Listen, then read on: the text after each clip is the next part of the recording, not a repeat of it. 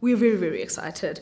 And it's an absolute honor to be with one of the big stars in this movie, which is Lupita. Welcome. Thank you so much. Thank you. Harriet.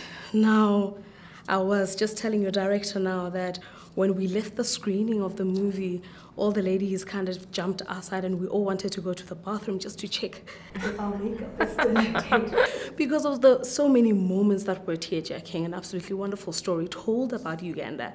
When you look at the kids of Uganda, do you see yourself in any of them? Their strides, their accomplishments even maybe? Oh yeah, I mean, I definitely see myself in Fiona's story and in Madina, who plays Fiona. Fiona is a girl who was a small girl with a big dream who achieved it, and she battles with self-doubt and wrestles with her family to get by on her side, with her mother to get on her side. But she gets the support of both her mother and her mentor and her community. And because of that, she's able to achieve something much bigger than what she had imagined. And I can relate with that. Despite the fact that I come from a very different background, but having that dream that you just don't think is achievable and then achieving it, it's quite something. And I had gone through a similar thing not long ago with my first film, 12 Years a Slave. And so when I received the script, and this is that anthem, dream out loud, that's what Queen of Katwe says. And Fiona's journey is emblematic of that. The balance between your role and who you are, and I know that you guys take up roles all the time, so it's kind of easy for you guys sometimes, but you not being a mother and having to now portray this mother of 3 kids that goes through goes through serious hardships, especially with one of the older ones, you know. How was that like? How did you find your balance? How did you find your center as a mother in this film?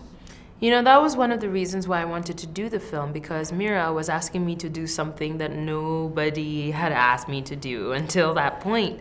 And in such a heartwarming story, of a positive view of an African experience on such a large platform like Disney, it was just a no-brainer. I had to be a part of it.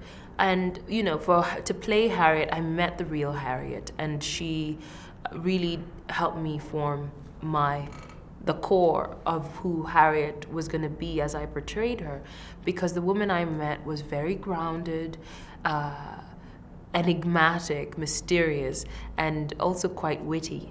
And she had this dignity that was not determined by how much money she had in her pocket. And that really moved me just in meeting her and talking to her, and it was something that I definitely wanted to honor in my portrayal of her. But then I also have a powerhouse of a mother of my own, and I did spend a lot of time calling her up and saying, how did you ever let me out the house? You know, because motherhood, it's not easy. Yeah. It is not an easy job.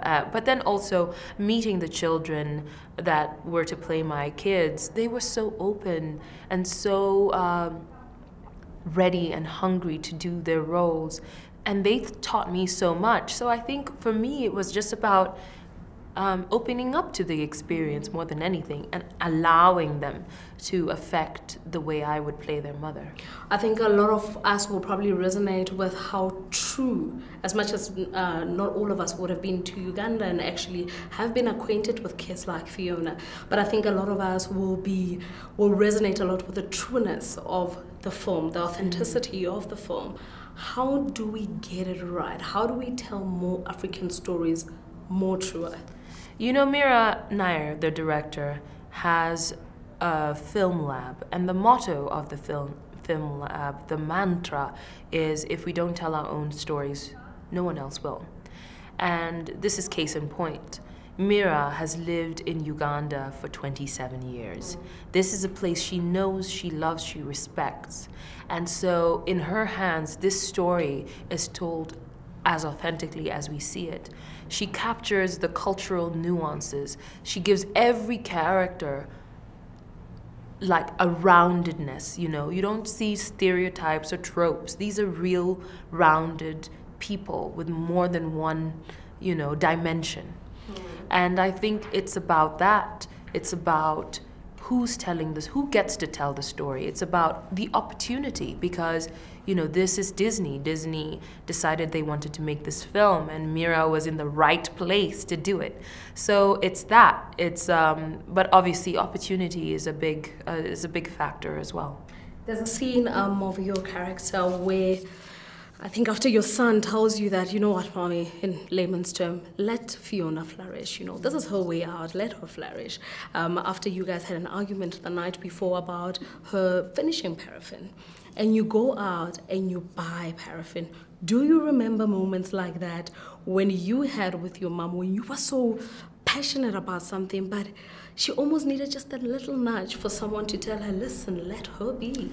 You know, I have exceptional parents, and my parents were always quite encouraging of us pursuing our dreams. In fact, they insisted upon it almost, you know, about finding out what we were interested in and being deliberate about nurturing those things in ourselves.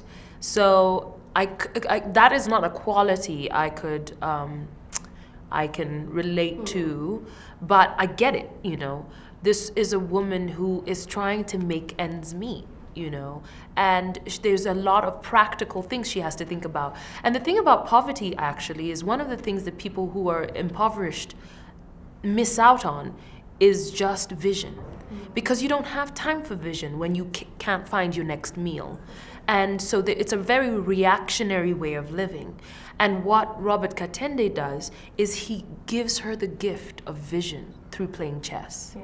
And in doing that, she's able to see more than one step ahead and get herself out of that cycle.